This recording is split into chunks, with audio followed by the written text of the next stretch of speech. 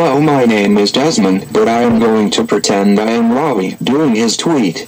Anyway, this is Robbie's tweet.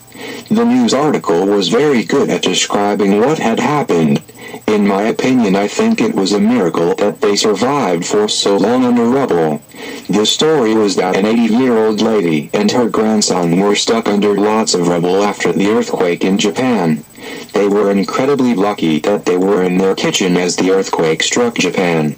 So for 9 days, they lived on yogurts from their kitchen. The people who found them said they were in pretty good condition. The way that they got out of all the rubble and back to somewhere safe was by the grandson climbing through the rubble and stood on top of the roof and waved for help. Luckily, there were a film company flying in a helicopter and spotted the young 18-year-old grandson. The local film company picked them up and took them to hospital, and they were fine.